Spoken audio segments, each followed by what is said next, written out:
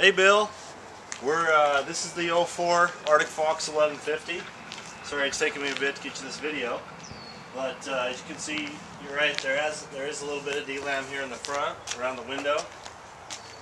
Has the swing out brackets, so you'll be able to put your dually in there, as well as one of the cool things that Arctic Fox does is they use a diamond plate here on the side as well, so as it slides in the box, it doesn't gouge the side of this.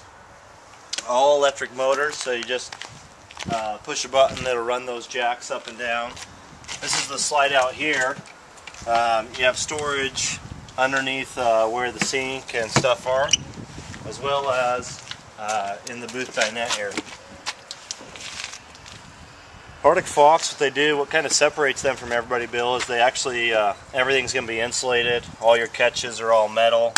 I mean, the only thing they don't worry about is the price it costs to make the coach as well as the weight. Those are the two things they really just don't really mess with. 2500 watt generator. Has the roof rack and ladder as well as the awning. Looks like they backed up into something there. So may need some new fabric. As we come around this side, Arctic Fox uses two 7.5 gallon bottles that are vertically instead of the horizontal bottles. Those horizontal bottles just cost they cost a ton of money to buy comparative to just these regular bottles. As well as, this is where your sewer dump is, as well as the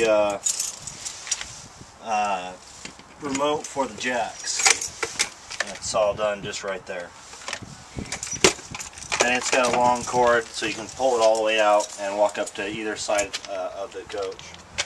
As we look down this side, sorry it's right up next to this other coach here, but you have water heater, your batteries, outside shower, all that's located just right there.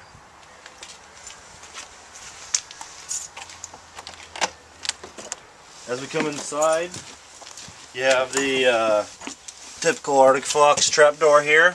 Put guns, fishing poles, things like that in. All their drawers are all custom made. They use all hardwoods instead of OSB or particle board. Get a little bit of storage under here as well as the outside storage. This dinette here makes down into a bed.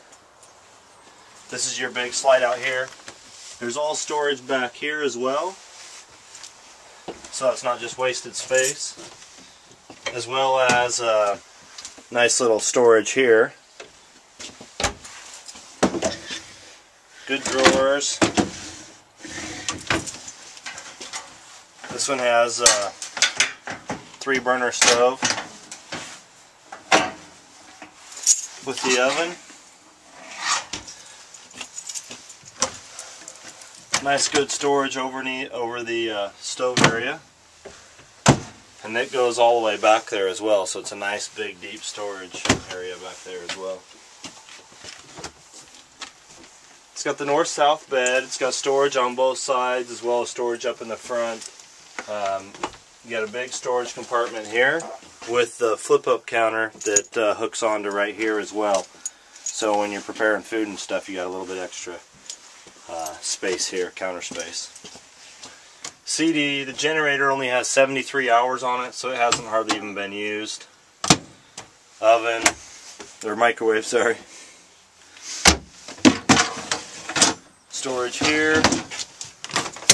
Nice big fridge and freezer here.